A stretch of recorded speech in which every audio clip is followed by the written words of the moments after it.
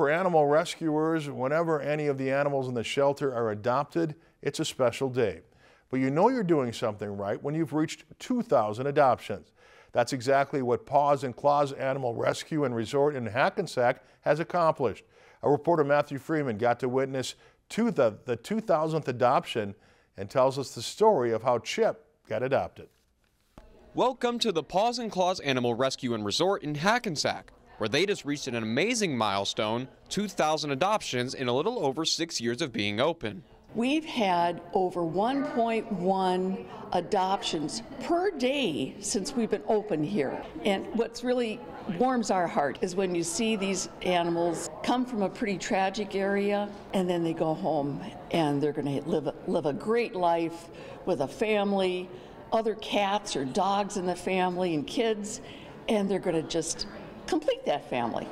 Whenever someone walks into a shelter like Paws+Claws, you would think the person is the one doing the adopting, although the workers at Paws+Claws would disagree. What happens so often when people come in, they think they're going to adopt either a special cat or a dog, but there's an animal that ends up choosing their own owner.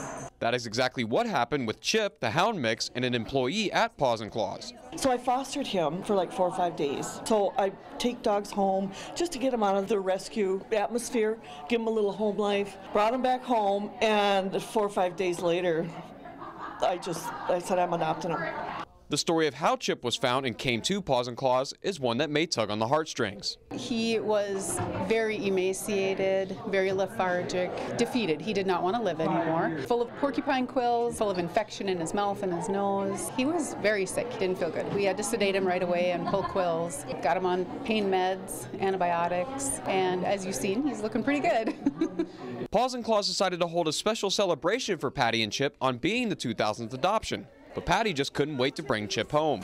He checked all the boxes. He loves my cats, and he's mellow, and he just hangs around the yard with me. And there were so many new things that he wasn't even aware of. Like, I turned on the television, and he was just, oh my God, look at these people, what is that? But yeah, he's adapted well. So I love him, and he loves me. He's just a sweetheart.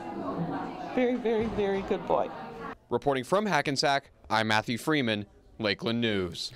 Paws+Claws will hold its annual fundraiser Purse Night on April 20th at the Northern Lights Casino in Walker, with all the proceeds going toward the health and well-being of the rescued pets at Paws+Claws. Lakeland News is member-supported content. Please consider supporting Lakeland News today.